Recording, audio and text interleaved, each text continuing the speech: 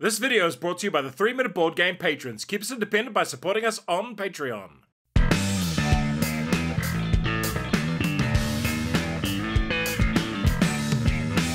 Kia ora koutou and welcome to Flamecraft in about 3 minutes. It has a solo mode, it's a game for 1 to 5 players, playing time is short, and it's a reasonably simple game. You are a Flamecrafter, a magical artisan who works alongside dragons to create wonderful, magical enchantments. Can you be the best Flamecrafter in town? The game end is triggered once either the artisan dragon or the enchantment card piles run out. All players then have one more turn, and the winner is the player with the most points. Just watch for the heart symbol. Worker placement. Placing your dragon on a shop triggers a lot of effects. Set collection. Completing enchantments and scoring endgame dragons uses sets. Drafting. You can draft new artisan dragons from the face-up display. Player turn. The game has 6 coloured resource types and coins, which are wildcard resources. Each player takes a player board, which acts as a player aid, the matching dragon meeple, and 3 artisan dragon cards. When you gain resources, they go to the side of your board. At the end of your turn, you may not have more than 6 cards in hand or 7 of any type of resource. As your reference card suggests, there are 2 main actions you can do on your turn: gather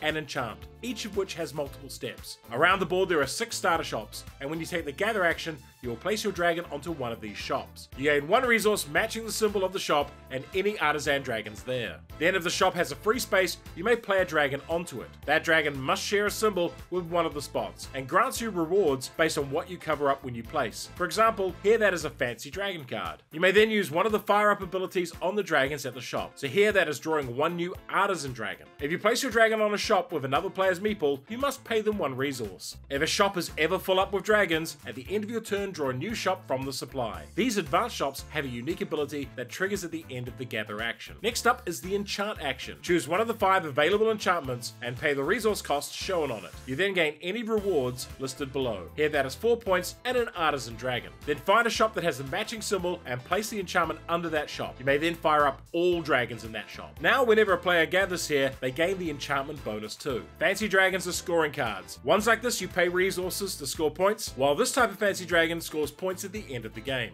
And at the end of the turn, refresh the artisan dragons and enchantments. Why would you like this game? Flamecraft is such a warm and attractive game, and it has some of the most eye-catching art on the market today. You'd have to be some kind of monster to look at this stuff and grumpily say it's not for you. It also does a great job of keeping its complexity down despite having a lot of engine building elements. And that comes down to keeping the main decision really simple: gather or enchant, and then adding the complexity after that point. And can I just say that I love that while each of the coloured artisan dragons has the same power, the art is unique for each of them. So for me, Flamecraft is a great lower complexity game with a bit of meat to it. Perfect for family game night with older kids too. The best thing about this game is how it makes you feel progress. Taking big gather actions mid-game feels very rewarding. However, the playmat is rather long and it takes up more space than it really should. For such a light breezy game, it is a table hog. And I think it might disappoint some serious gamers out there, because under its beautiful veneer, the core gameplay is solid, but it's not amazing by any means. For another cute fantasy game, try Ex Libris. And for a different take on adorable engine building with dragons, try Wormspan. Flamecraft, it's more than just cute dragons. And if you enjoyed this video, hit the notification button, like, share, and subscribe to the channel.